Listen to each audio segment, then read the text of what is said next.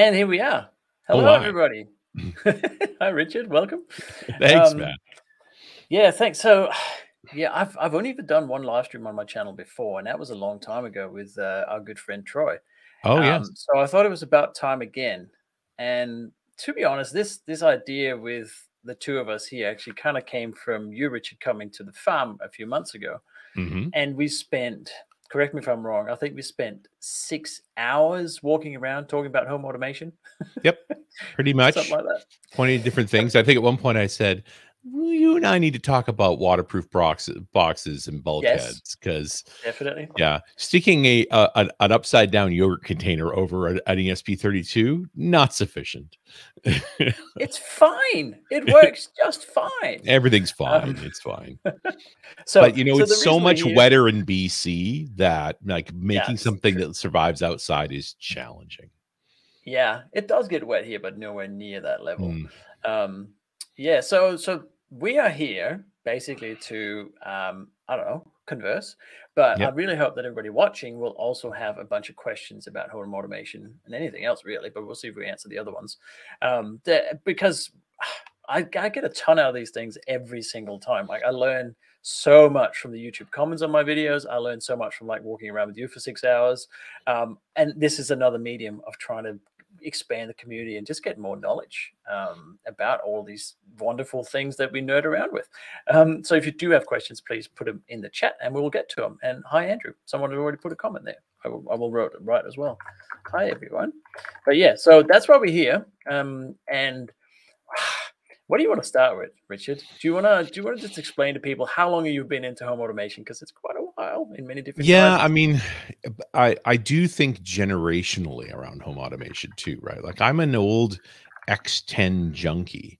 We bought this house in 2000s, and you know, the things were pretty primitive back then. But Yep. and it was a sort of a rancher with a basement. It was built in 1960. It needed some basic upgrades, like right away. We put in new plumbing, upgraded the electrical. I'm very keen on great HVAC, and you know, and I've come to appreciate as I've immersed myself in HVAC all over the world, like where you live matters a lot to the kind of heating and cooling you want to do in your house. And for me, the biggest thing was I like forced air heating and forced Oh air yeah. cooling for that matter, because it brings Mhm. new air into the house all the time. However, it's not a system that zones well, right? Normally, you pretty much just have a thermostat in a hallway somewhere, and that's it. And I wanted separate zoning for every bedroom, as well as on the Uh-huh. floors. And so Yep. I cracked that one back in 2003. But when it came to, you know, seeing like having great lighting means having lots of different lighting loads in a space, which means you either have wall plates this big or you come up with a scene Obviously. lighting Yeah. system. And all of the Crestron and stuff of the early aughts were terrible, incredibly expensive and unreliable, like your perfect combination. And so I tinkered with X10 for a long time, but X10 has lots of reliability problems. Like, you know, trying to send little spikes on the 0 point of a 60 hertz cycle, you know, it can only be so good. Oh God. That Like sounds so that's, painful. but that's how things used to work, man. This is, Oh you yeah. know, before Ethernet was even big, really. Like and Wi-Fi was still young. Jeepers. So, and I encountered a technology in like 2003 made by Light O'Lear called Compose PLC. And what Compose PLC did was it took the X10 standard and then it allowed you to isolate circuits that were going to use it. So what murdered X10 trying to insert into the sine wave was motors and heating coils, anything that would spike the waves, right? And so, and you recognize that the only place you're actually going to want to do control with X10 is lighting circuits and some outlets. So what you'd actually do is you'd add this firewall, this Compose PLC controller, and you'd route all of the circuits that you wanted to have access through X10 through that. And that allowed you to bridge the two legs and clean up the signals and so forth. And so I had scene control in like 2003. Now, Wow. the technology is completely obsolete. It's long gone now, but you know, over time, I had to just gradually replace the pieces. And then when we rebuilt the house in 2009, then we moved over to more modern technologies. I mean, now we have Lutron, Casita, and remote HA2, and you know, much better, more advanced stuff. Yeah, I was about to say that we don't know how good we've got it currently, because Yeah. I'm the first to bitch and moan about these integration points that just don't make any sense. And you know, there's so much to get your head around, but it's nowhere near the arduous soldering task that it used to be. Yes.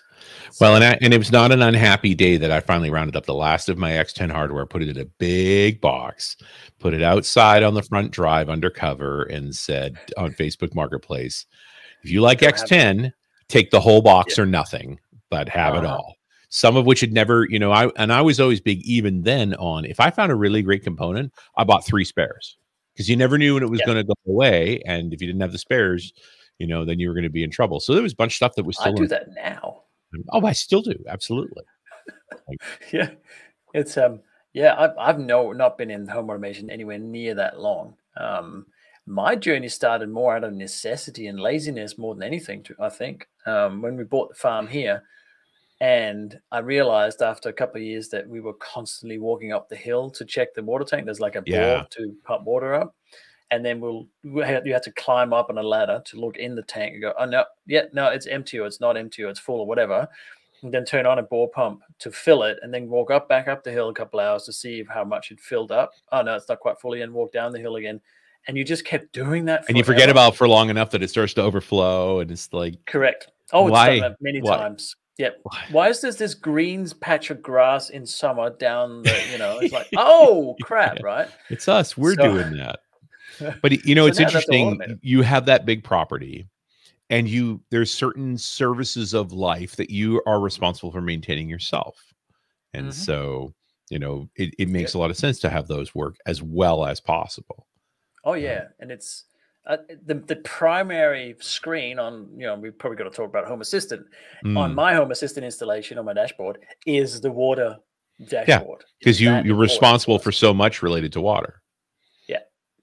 So now I have made videos on how to, you know, put your level, figure out your level in your water tank. We have all 4 water tanks now. You can measure exactly how much water's in them, where it's going. They fill up automatically, et cetera, et cetera. It's beautiful, but it took a couple of years to get that far. But that was only possible when you got Wi-Fi everywhere, right? Like, well, yes, you start thinking about the infrastructure aspect of making this possible.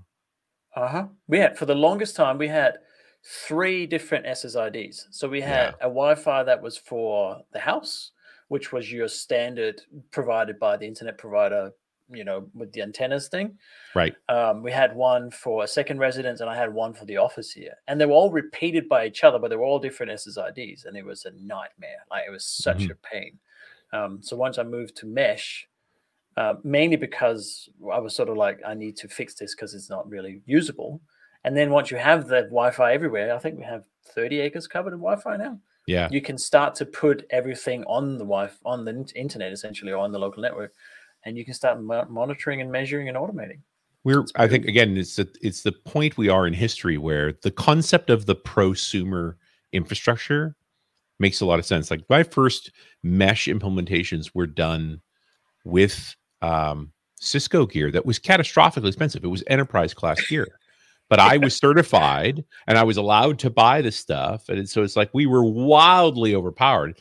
And then when they end of lifed it on me, and I literally couldn't, and my license had expired and I couldn't get firmware and stuff for it, I switched up for a WRT 54G with DDWRT on it and an overdriven amplifier and oversized antennas. How did you remember that number anyway? I don't get to forget. You know that about me. I know. And and one AP did the whole thing and was, you know, the Canadian equivalent of the FCC figured out I probably would have been fined. That thing was jacked. Yep. Yeah. Today it's ubiquitous. We have. So Andrew has put a bunch of different questions in the chat. He wants to get to work.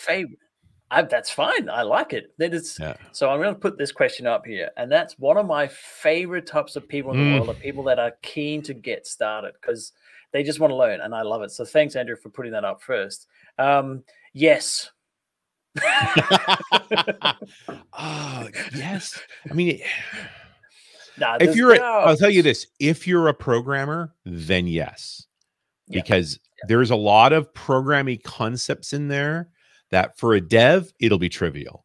For a regular mortal, you are not going to justify that amount of learning you're going to need to do to be successful with it until you get to a certain level of complexity. Here's the downside. You have to pick some place to put your automations. Home Assistant is the ultimate manifestation of that, but it's complicated. But if you start down the path of you're using one of Amazon's devices or one of Google's devices, or heaven help you, Samsung Smart Things, and you start putting automations in there, when you hit the wall on those, and you will, you're going to have to undo all of that to move to Home Assistant.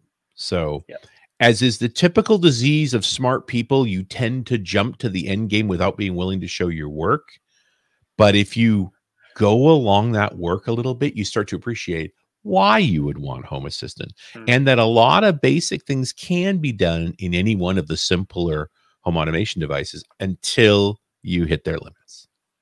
Yeah, I think my reason for using Home Assistant was, well, two friends recommended it. I do like programming, but more than anything was I have started having 12, 14 apps on my phone to control things. Yeah, and that's always terrible. Oh God, it was such a bad experience. I mean, to me, your biggest justification is the dashboard, because you needed a view, and that's very hard to do almost any other way, right? Oh, like, the one thing that HA brings to you is a good dashboard. Yeah.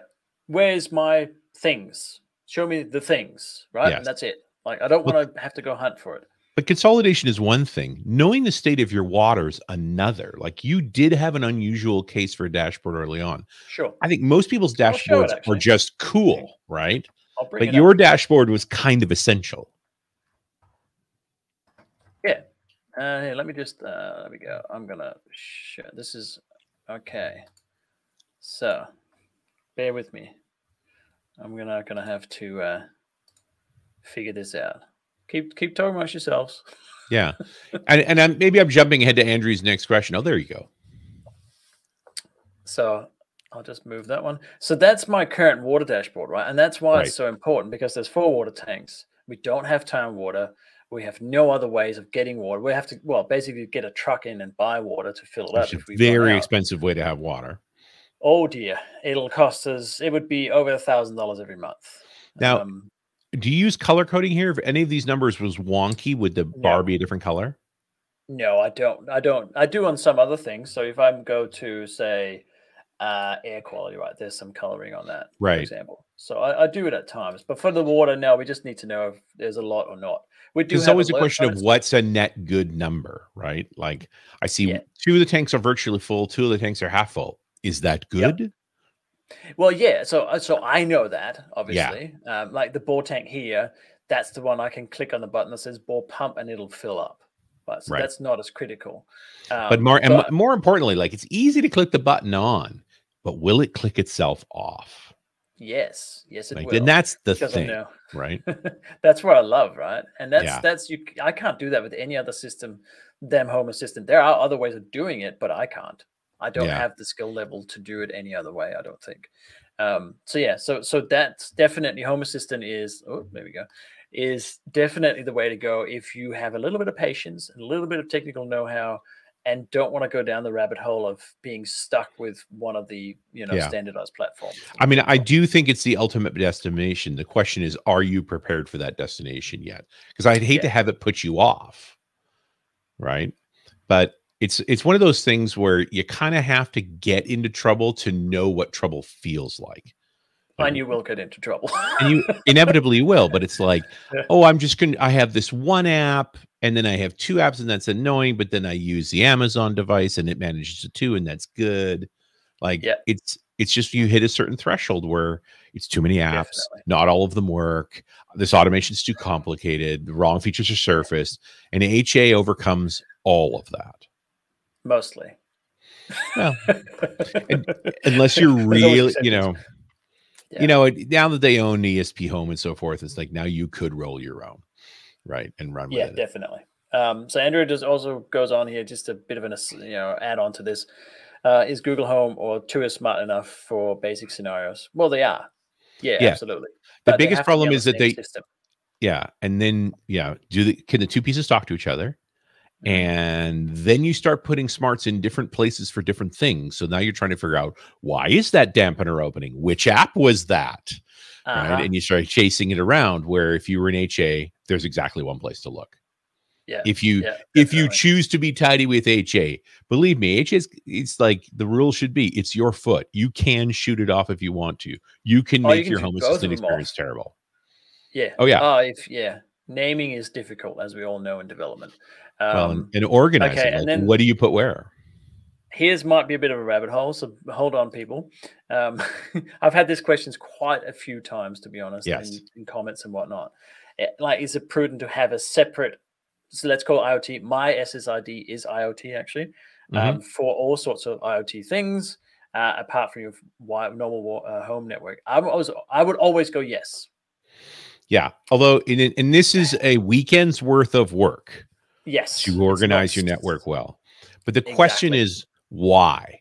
Because I don't believe it's about bandwidth. Like, we have No, enough bandwidth. If you've done a nice structured Wi-Fi, if you're using a full load of Netgear, a Netgear mesh or a Ubiquity mesh, and I want to pick winners. I'm not sponsored like some people, yeah, but those people. but given you have decent Wi-Fi, that's not the problem. To me, the biggest issue is every so often these device makers lose their minds and ship bad firmware, and it Oh auto yeah. installs and house breaks. Like, you Yep. folks are asking about how parent partner acceptance factor, random stuff breaking where you're not home, low acceptance factor. Very So much so. taking all of Yeah. those auto updating devices and putting them on a network that does not have access to the internet until I say it has access to the internet, Mhm. so that I'm present to deal with those issues, so that the house functions when I'm not home, that's important. And that's good, but also security just for me. Like, I don't trust IoT devices. I don't And know where nor they should come you. from. Yeah. So, The- you know, and you don't whether know how it's good their firmware nefarious is. or By the accidental. way, the sun is clearly past the yard arm where I am, and so it is rye bourbon time. My friend I've got tea. Ed It's definitely Charbonneau gave just me this tea. bottle. Okay, so There's nothing else but tea in this this. is tea. Also, it's just tea made with barley. Yeah, sure. Good question, though, Andrew. Thank you so much. That's Yeah. really awesome, because those are some of the questions that So pop I up. mean, Pop the up security one at comes the up beginning. all the time, but the controlling the behavior of your systems one, and you will eventually Yeah. get too many devices. I think I'm up to like 150 plus devices in the network that are related to HA stuff, like headless, I don't know how many I got. sensors and all of those kinds of things, as opposed to the PCs and headed devices that I deal with. Yeah, I have no idea. And it's funny, I just saw the comment from Glenn. He also mentioned the partner acceptance factor. It is very, very important. Oh, sure. Unless you want to be killed slowly with a spoon. Um, Certainly not be able to Andrew sleep at says, yeah. As a dev, I think I'm prepared. That's awesome. Otherwise, just reach out, Andrew, to either of us. Yeah. We're both very active on social media. And I'll tell you, the home assistant community has evolved substantially in the past year or two to be much more approachable than it used to be. Definitely. As is traditional in most open source projects, the folks that run it, that ultimately are going to provide the support, are really only looking for peers. And so there was a lot of RTFM back in the day, but as Nabokasa came into play and it became more of a business where new consumers of HA were valued, the tone changed a lot in a very positive way. Oh yeah, and I Cheers, can't man. fault the community around it. I think you're Mm-mm. absolutely right. Now David's just saying that with Tuya, the HA is pretty lacking with the integration. I think it's actually not too bad. I wonder what problems are you having with it? Because you say making HA completely useless. I just don't have that experience. I find that if I have a Tuya device, I might not get all of the features that is on the actual app for Tuya, like the The little light strip I have behind me there, as an example, that's on Tuya. But it actually, if you use the Tuya app, you can set each segment of the light a different color, or you can do all sorts of flowy things. HA doesn't do that. It's like, which color do you want? And that's it. So I don't know why it stopped. I think it depends on what Tuya device you're talking about. Yeah, well, definitely. And Tuya is definitely one of the companies that had a momentary lapse of reason where they sort of became somewhat hostile to the HA community, and then realized they were making a terrible mistake and swung back. So I think the firmware matters. Oh yeah, yeah. And I certainly have bought third party, for lack of a better term, IoT devices that are just rebranded Tuya, and that is great because I don't have to use their silly app. I can just use the Tuya app, and that'll adopt it as well. So I tend to go for those if I can. And if I'm going to plug stuff that, again, I'm not compensated for, Shelly devices, I have one of each in stock. The number of things I've with Shelly, I can't even tell you. And there, you talk about a company that gets it. You can use their app or not. You can control everything at HA if that makes you happy. Like, you can control it directly with Wi-Fi. Like, it's what you want to install. But fundamentally, it's the switch. It's certified for use in Australia, which is a huge thing here. Yeah, the Aussie relationship with electricity is really interesting because there's up in North America, we're just not that anxious about this stuff. It's not unusual for a homeowner to change a light switch. I'm in the midst of actually adding instrumentation to my electrical power panel to individually meter every circuit so that I can understand what's flowing power at any given time. And that when I talk to Aussies about stuff like that, they have the freaking out. No, I'm jealous because I want to do that. Now, I don't want to die from my electrocution. That's not what I'm saying. But I have just had the electrician out for 2 days, and part of what I had to pay him for was installing 5 Shellys on various circuits, or 6. Oh, nice. But you found a Sparky willing to do it.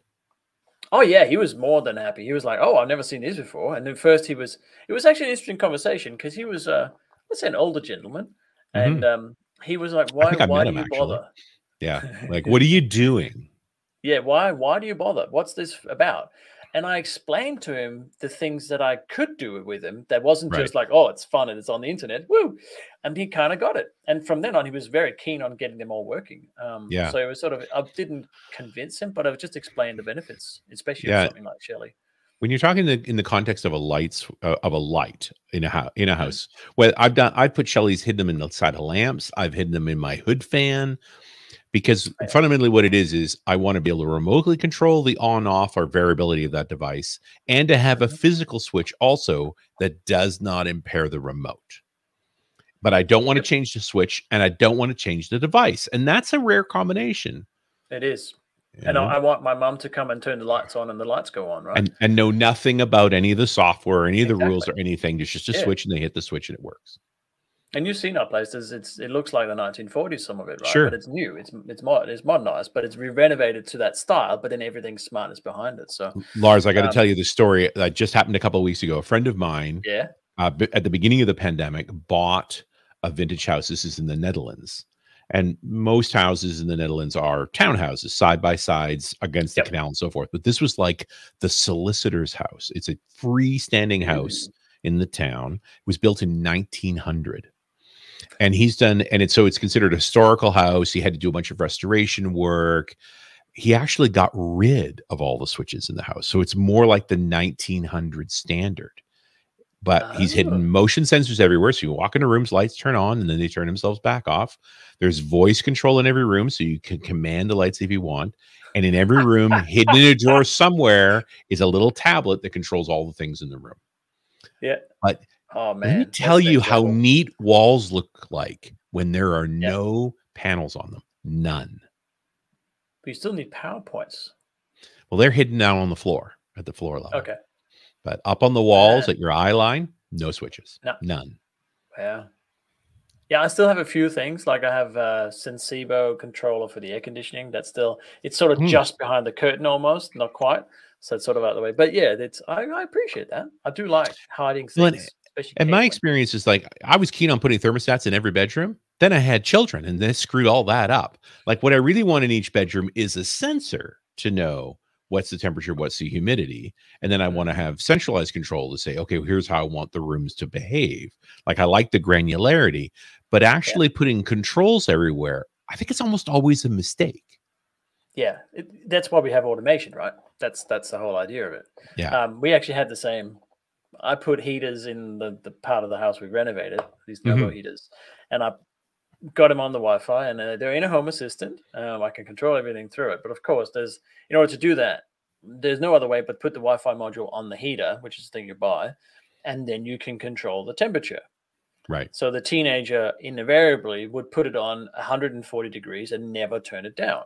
Right. But I thought, okay, how do I fix this? So now I have this thing that every hour, or every 10 minutes, puts the temperature back to what it should be. Yeah. Right. With no effort on your part whatsoever, right? It's like very automatic. It goes, that's incorrect. Set it back. Yep, exactly. Right. So there are ways to do it. Let's just go back to David was just on the tour conversation. So you're saying, I'll just put this one up here. You have temp sensors, which works in Home Assistant, but only once. Aha. Are these Wi-Fi, Zigbee, Z-Wave? What are they? Because I find that the Aqara temperature sensors on Zigbee, in my experience, once you've paired them to a node on the Zigbee network, they will never, ever want to be on another node. It's a real pain to move them to another part of the house and try and connect them. So I don't know if it's something similar. This sounds like a different problem, but yeah, the protocol that matters.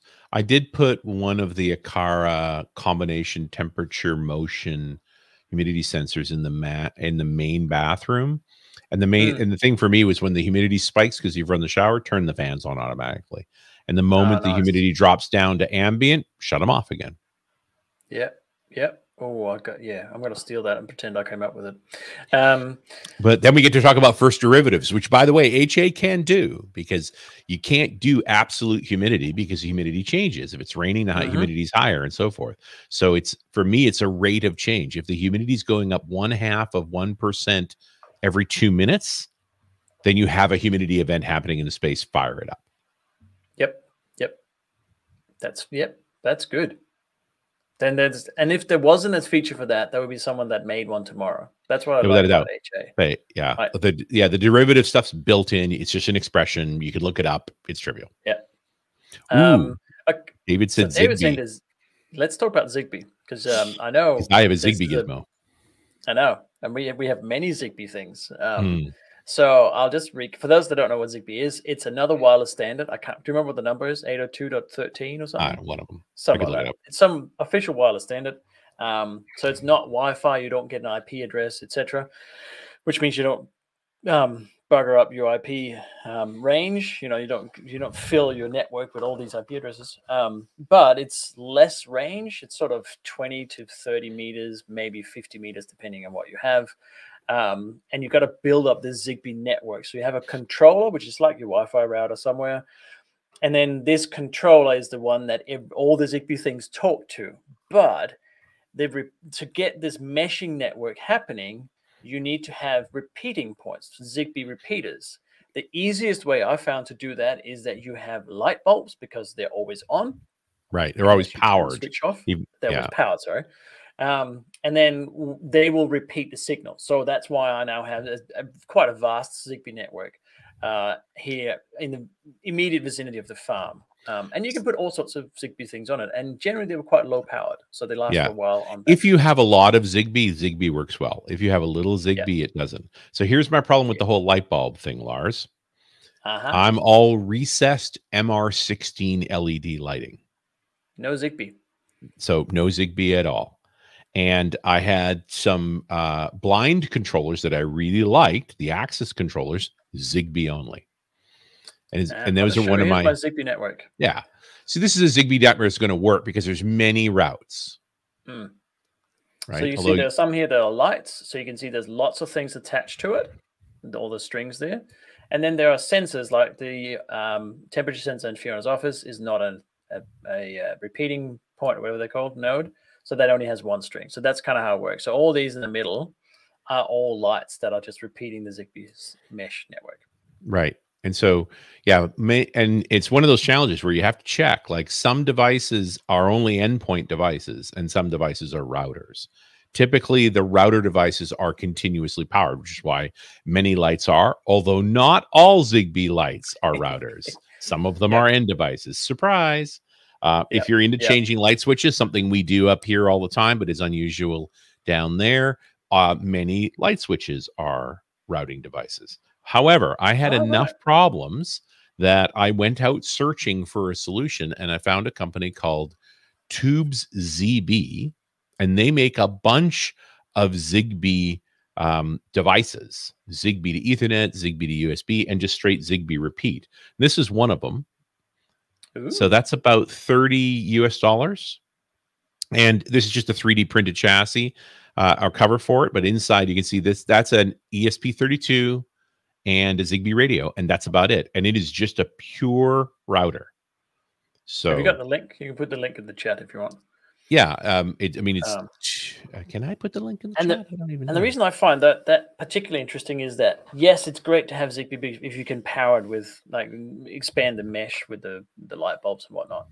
But I have down at my gate at the road, there is no power down there. So everything's running on solar that's at the gate, the camera and whatever.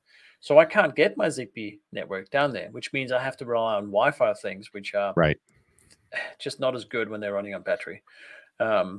So I do appreciate that the builder used a standard antenna connector. So I have a big duck antenna for this. It'll just be low impedance. There's no reason we couldn't find connectors for this that were directional, right? Like you could get into some pretty fancy antennas. For me, it was about penetrating walls. I'm using a HA yellow, which has built-in Zigbee, and because it's in a server closet, not a lot of signal. So just outside of that, hidden away in another closet, is this repeater that strengthens the signal across the whole house. Oh, nice. Yeah, I definitely want to look into the repeating part of it. Just a question from Andrew: is Zigbee 433 megahertz? No, I actually don't know what it is. It's 898, 903, and 2.4. Got you. Yeah, because there's also 2.4. Where was that? There was a. Glenn says Google says 2.4. So that is one of the frequencies. Yeah. It is, IEEE 802.15.4. And so 2.4, 900, and 868. Gotcha. 868. I've seen that before. Yeah. It's a good question about the 433 megahertz, because that's the radio or RF part of home automation, which is what my heaters are on that I spoke about before. The Novo heaters, that hub is so that the way it works is that each heater has a Wi-Fi dongle that you buy separately and put on, and then they connect to a centralized hub. And initially I was like, oh, that's silly. Why would you need that damn hub? And then that connect, Well, 433 megahertz has a much longer range than 2.4, right? So if I had to connect everything, I would need everything being within Wi-Fi range. Instead, now I can have one hub for the whole house. Right. Get that into range. Yeah, exactly. Right. And that makes a lot of sense. And then with RF, of course, something like this wonderful device that we'll talk about a little bit later actually does RF as well. So we can start automating things that uses RF, such as 433 megahertz. My only 433 device in this house is an electric fireplace. And it makes sense that it wouldn't be IR. It's an electric fireplace. That would screw up the signal, something shocking. Yeah. My automation solution for that was a Broadcom RM4, the Pro.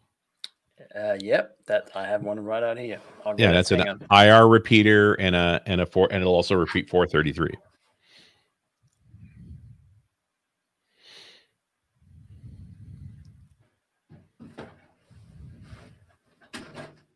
It's one of my future projects. So that's kind of what it looks like. Yep, that's the one. Yeah. And can't recommend them enough. Yeah. So I'm going to use this for my ceiling fans. Oh, good one. So, and is it using the IR or the 433? 433.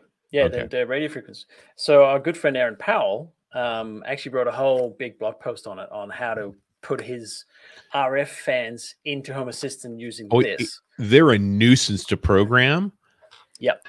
Let me tell you. Yeah, when you sit down to do it, program every setting that's available, not just the ones you need, because you will not remember how to do it after you do it. So on the possibility that you might need another, just do them all, because it's a nuisance. But when you get it working, you'll be very excited. Do them all. You talk about spouse acceptance factor. The RM4 to control a cable box, a television, and an input switcher all at once, so that she who must be obeyed could walk into the kitchen and say, turn on the news, and it just happens. Yep. Like easily, when I go through my logs of HA of what features used the most that aren't done by me, that's the one. Yep. Yeah, that makes a lot of sense. I have the fans, because they're either always on or off when they shouldn't be, right? That's just kids, because they're in the kids' bedrooms. And it's very nice. It's a very nice setup. And I now have a Shelly behind the wall switch. There's a remote that turns the light on or the fan on. But if you turn the wall switch off, the remote doesn't work, obviously. And so I also wanted to get into HA. So the idea was to take this thing, have a Shelly behind the wall switch. So the Shelly only triggers an event. It doesn't actually turn the power on or off. Right. And then in Home Assistant, it'll turn the lights on and off. And then you can still use the remote. And then this will control the fans. So in Home Assistant, you can set the fan speed, and this will then put that into it. And then everything works like it should. And you never know that there's smarts involved. So yeah. And that's always a trick. It's like, can you hide it from people who don't want to know the details? Don't need to be aware at all. What's the other thing you wanted to show us, Richard? You have something that I can't get a hold of. Oh, yes. Well, arguably the greatest sensor made to date right now. That's the Aqara FP2. So why is it great? Because it's millimeter radar. It's mad. It is crazy, and for a reasonable price. What are these, $40 or maybe $80? Like, they're just not that expensive. They're they're a motion sensor, but they're using millimeter radar instead of IR. So they're so sensitive, they can see a heartbeat. So at the minimum level, this is an occupancy sensor that works. Yeah. If there's something in the room with a heartbeat, it can tell. Like, that's how sensitive it is. You could be sitting at your desk and it's not going to turn off the lights because the FP2 can tell you're still in the room.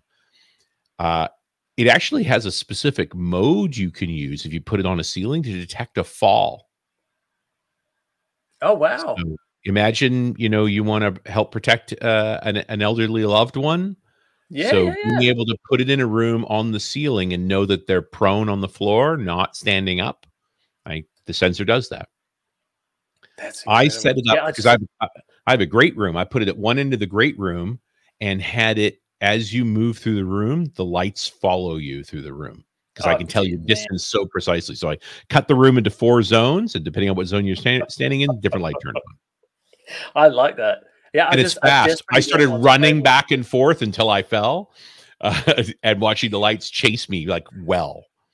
Wow.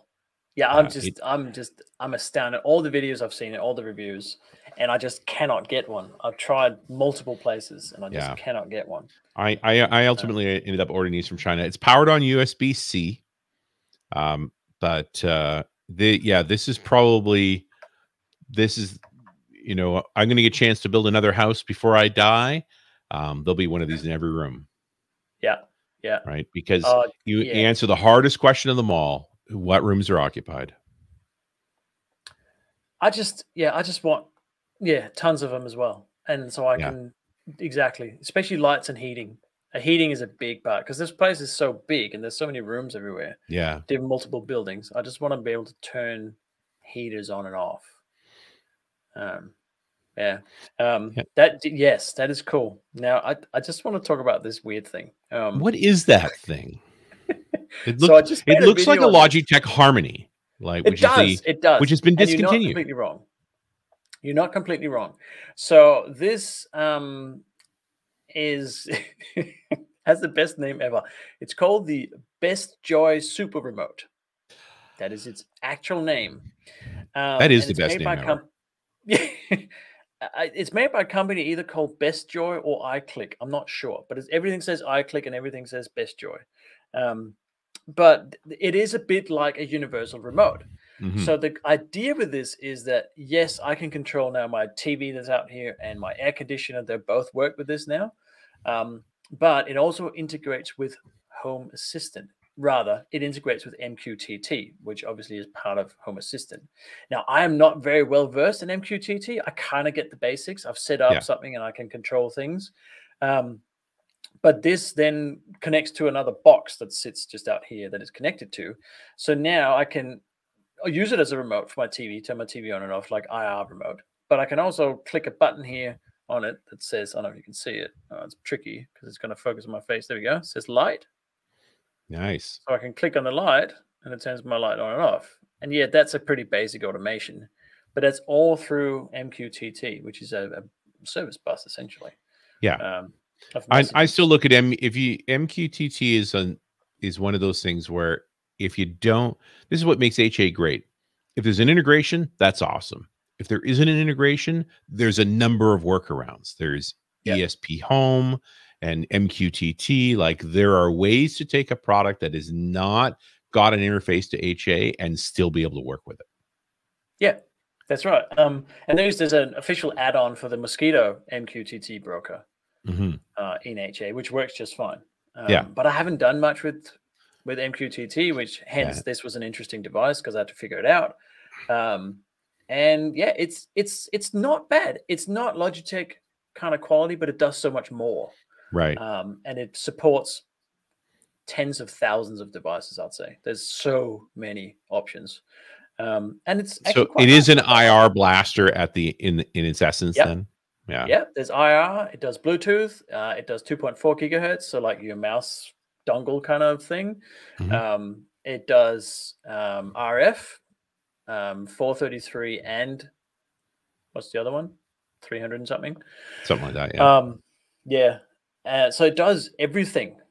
And it's sort of, you have to get your head around it because this little scrolly button in the middle does many things and whatnot. But I just thought it's such an interesting, different device. When you run a YouTube channel with technology, lots of companies wants to send you their thing. Would you like our air purifier? No, I do not. But once in a while, there is these interesting devices. And like, I mainly said yes because I just couldn't understand why or how. Right. But I kind of get it now. Another YouTuber made just an automation. He presses one button that says movie, and his whole movie room or media room just changes. Like the curtains are drawn, the light goes down, the TV turns on, etc. So yeah, and it's very partner friendly. It's the damn remote. You just click the buttons, right? So yeah. So they're willing to pick it up and push things on it, and it has good instructions on it. Yeah, exactly. So David, thank you, David. In terms of our wave sensors. So Lewis from Everything Smart Home, if you don't know his channel, go and have a look at that. He does some really, really good videos on many things, smart home. But he's made his own millimeter wave sensor that he sells. As an occupancy sensor. I think I've back ordered a couple of those, just haven't gotten them. But yeah. That's with anything. When you create something excellent that's not very expensive, you're not going to be making enough. Well, it's like, here goes your whole life. That's all you're going to be doing from now on is making a bunch of those. I'm dealing with support. Glenn's saying, can we get a link for that remote? Absolutely. Let me just find that. I went to Amazon and typed in Happy Joy Universal Remote and saw it right away. Yep, Best Joy. Or Best Joy, yes.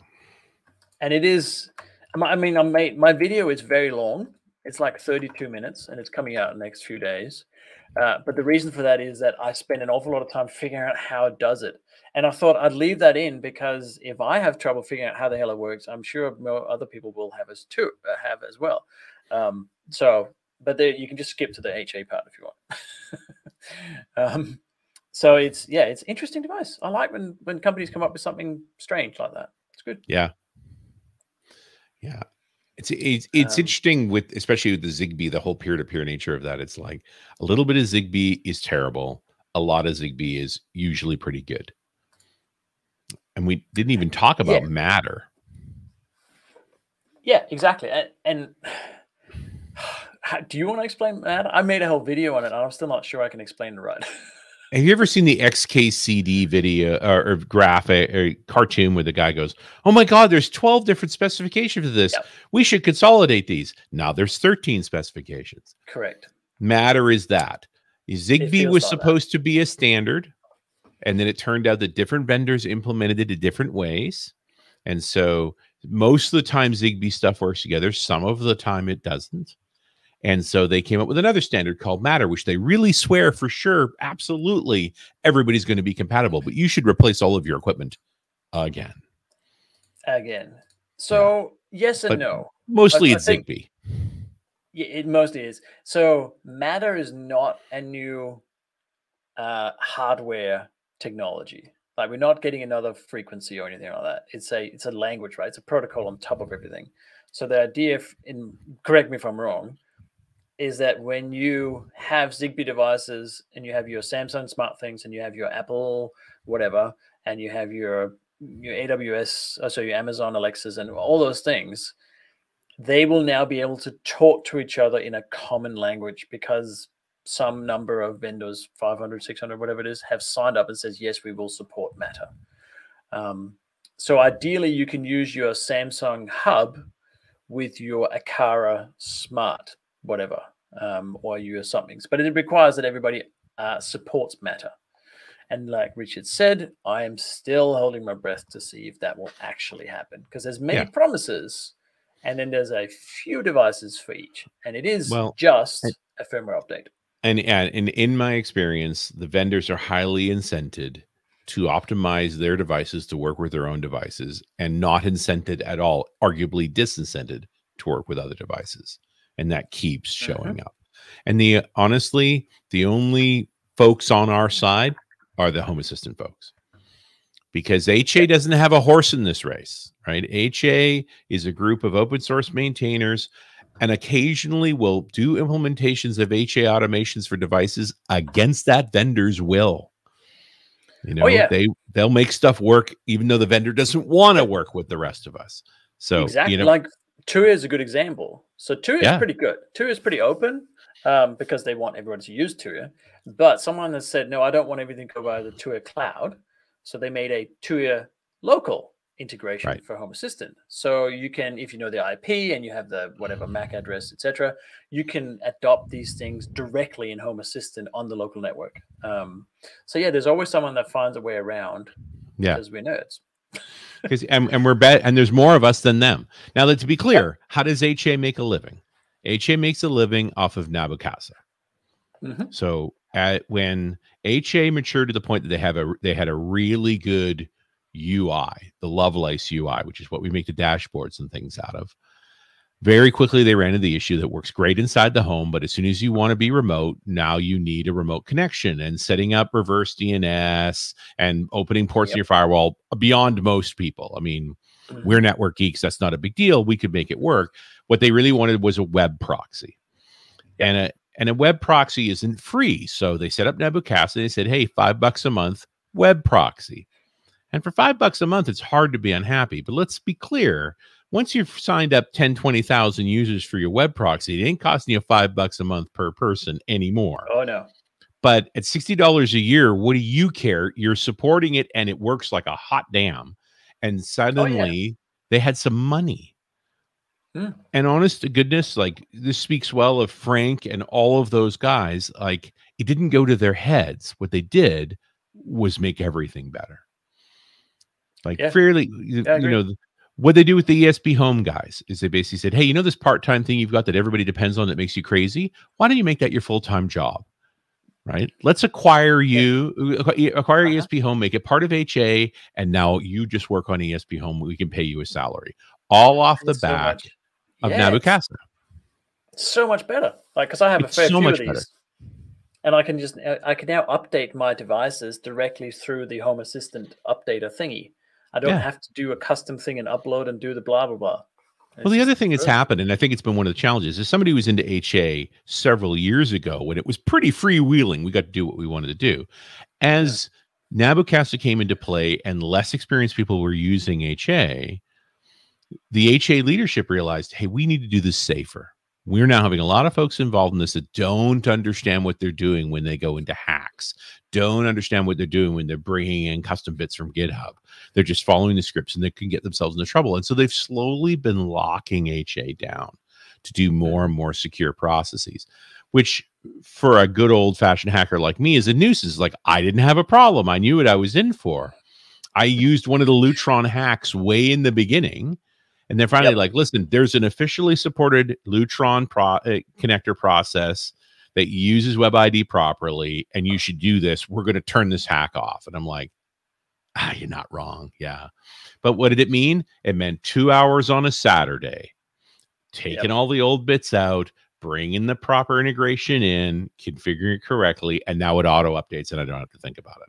Like, they're making us eat our vegetables, and by golly, even liking it. Yeah, because the end result is so much better. It's more reliable. I bought one of these Sky Connects, I think they're called, which is when you have an HA Yellow, which is a version of Home Assistant runs on a dedicated Raspberry Pi board with an MM2 memory chip. Yep. Like that. Is that right? But it also has Zigbee built in. It has a Zigbee controller. I don't have that. So I went and bought what's called a Conbi 2, which is a great device as well, but it's not part of Home Assistant. So I have the Sky Connect, which is their way of retrofitting basically what you have with the Yellow. To get Matter and Zigbee into Home Assistant in an easy way. So I'm still yet to do it. But it's one of those things where you go, I probably should do it. It's going to take me a couple of hours because I got to redo everything on Zigbee, but it's probably worth it.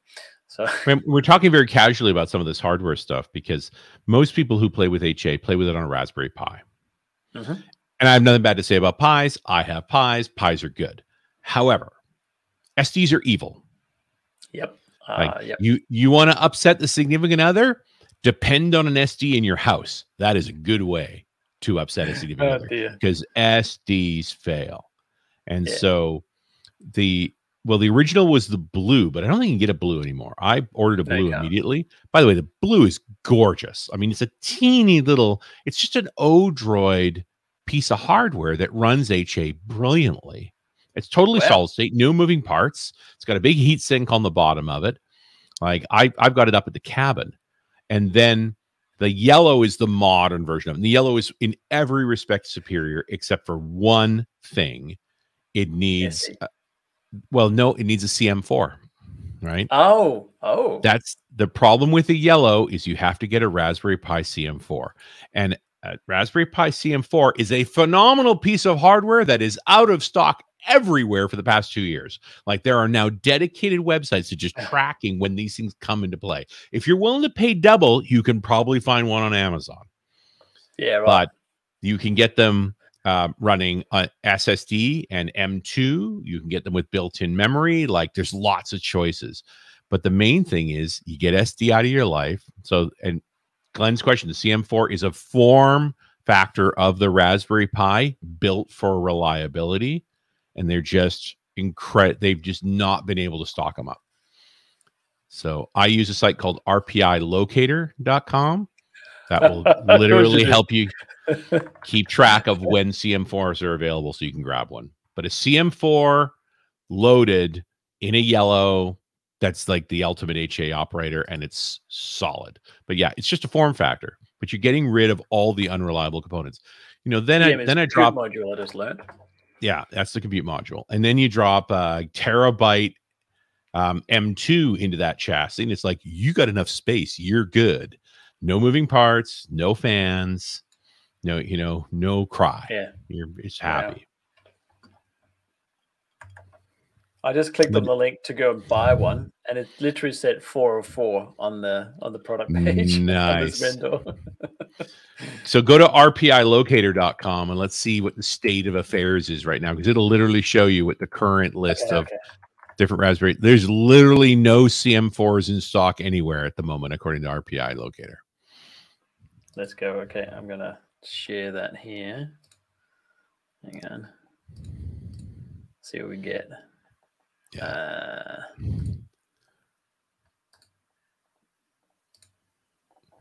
And wow, there we go. So look, that just zeros. Zeros and some RPI 3s. Like there are no CM4s in stock anywhere. Wow. So yeah, that's mad. So if you want a zero, you can get one. Zero, by the way, is a very tiny one. It's not as small as the Nano, I think. Or which Nano is smaller or Zero smaller? I can't remember now. Yeah, I'm not even sure. Now, if I go onto Amazon in Canada and I look for a Raspberry CM4, I bet you I can find one for like $300, something that really should cost $70. There you go. A CM4 with Wi-Fi built in and 4 gigs of RAM for $250. That's a $60 part. That is just gouging. Because they know that if you want it bad enough, you'll pay it, right? Yep, exactly. And when these things were in stock, you can get them up to 32 gigs of RAM. Like you get them huge. Yeah, I do need to update mine because I have a Raspberry Pi 4B, whatever they call. Yeah. And that's it, right? So I just do lots of backups. Yeah. So they can gouge, so they do gouge. Like I think there are the MSRP for the 32 gig without Wi-Fi, which is probably your ideal yellow config because you're going to plug it into the network anyway in the chassis. Yep. Retail, MSRP on that's like $100. Good luck finding one. Jeebus. Yeah, exactly. Wow. Yeah. Still shortages. And Glenn's talking about NUCs. Like I was very tempted to run this on a NUC. My first actual HA instant was in Hyper-V because I have servers because I'm an idiot. And so I just set up a Hyper-V instance for it. But you know what? That Hyper-V instance was not as fast as that yellow. Like, yeah, right. It doesn't, there's something to be said about dedicated hardware. It's just like fast. But you can run HA on virtually anything. It just doesn't mean you should. Right? No, that's but it will run on anything pretty much. Yeah.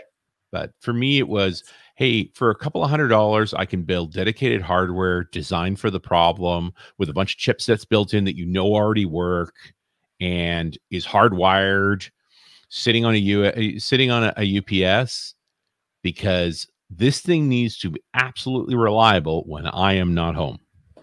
Yep, exactly. And that's kind of like where it'll be a future video. I'll upgrade the hardware for it because I need to do it. It's one of those things like changing your outdoor cables to outdoor rated cables. Outdoor rated cables, right? It's like, or be miserable, right? Like perpetually be chasing phantom problems. Yeah, which is what I did. So now my first thing is spend $12 on a cable and change the damn cable. See if it still persists. Yeah. So and I mean, I don't, I'm not a monster cables guy. I get my cables from Monoprice, which is very inexpensive, but I buy the premium cables from Monoprice. Yeah. When you have a choice between the $1 cable and the $3 cable, buy the $3 cable. Buy the $3 cable. So Andrew's asking, what about those fanless mini PC sticks? I mean, I'm not very familiar with those. Yeah, they'll run it. It's just always a question of, do they have the right horsepower in the right places?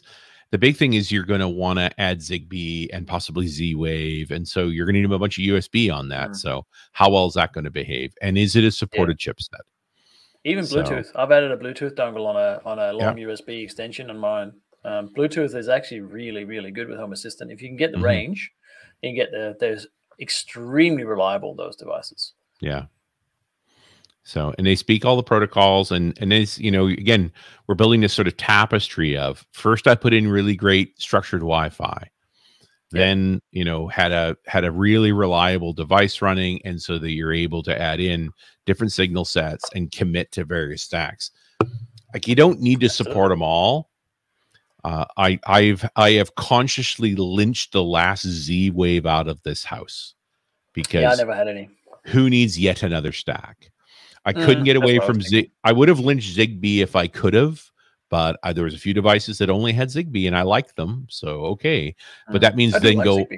All in on Zigbee, right? Like then I deliberately bought a bunch of sensors and things. It's like make Zigbee work for you. Yeah. Yeah, exactly. So we're almost out of time. What are you working on next in terms of home automation, apart from putting all your electricity connections and circuits into? Well, and that's the thing, right? Is I found these. This is from circuit setup. Like there are third-party companies that make like Sense and the Co and so forth that make power sensing system, but this is all ESP32. This comes from Circuit Setup. It's circuitsetup.us. Okay. And they're stackable boards. So this runs the ESP32, and then it has 6 ports on it. The individual connectors, these are impedance connectors, so they're magnetic. So you literally just put the load wire through this little connector here, snap it closed, and it can measure when electricity flows through the wire. Nice. Typically, you'd put these in the power box, but you don't have to. No, they go anywhere. Anywhere that you had current flowing, this will measure how much current is flowing through the wire. And these are the little ones. So these are for your little 10 amp and 15 amp circuits. But I have 100 amp ones. So it's like, if I want to know if my generator is running, not just by the noise, but by the fact that I have amps running down that circuit, I have a big clamp for that. So I know, not only know it's running, I know how much power is being pulled from it. Yeah, right. Oh, these are good. But, I like those. But because it just runs on an ESP32 with that controller board, it just surfaces an ESP home, right? And it says, okay, and you can stack these boards together. In fact, do I have one of the stacks here? Oh yeah, this is one of the stack boards. Circuitboard.us. This is circuitsetup.us. All right. See that will. But you know, the classic one for me in this part of the world is an electric dryer, because an electric dryer here is a 240 volt device. It uses the 2 legs, and so most of the time, if you're just going to monitor a circuit, you would just get a plug adapter, right? And that plug adapter would connect to Wi-Fi, and it would tell you the amount of power being consumed out of that plug. But it doesn't work for a 240. So instead, being able to clamp to the actual load circuit, I can tell exactly what's flowing through it. Oh, that's brilliant. So the other thing is that it's not visible, right? Again, in that spouse acceptance factor, the whole, what are all these things sticking out of my walls? Like, that's a problem. So being able to hide it all, very powerful. I don't even like my OCD does not allow cabling everywhere. I have to hide it. I'm now on a mission to get rid of light switches. Like, I'm in a crazy place, right? But the idea that we could instrument that well and just not have anything visible and know exactly what power was flowing where, that's my current favorite project. It's like, I know what's going on, but I don't have to interrupt you. You know, that is pretty good.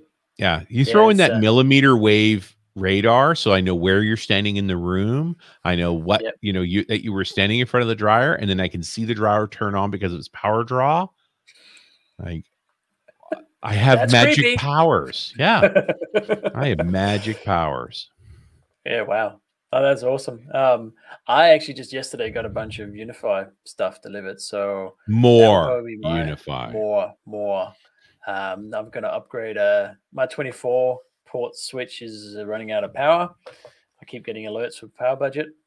So I need to upgrade that. And I am actually going to put an outdoor switch up the hill.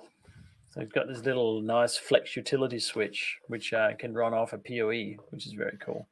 Very nice. That's another project, and a few cameras and stuff. So actually, I'm going to upgrade my link to this building is via these nano stations. So it's a wireless link, but in terms of Unified, thinks it's wired. They can't tell they're not wired. No, it doesn't make. And they run at about 200 megabit, 250, something like that.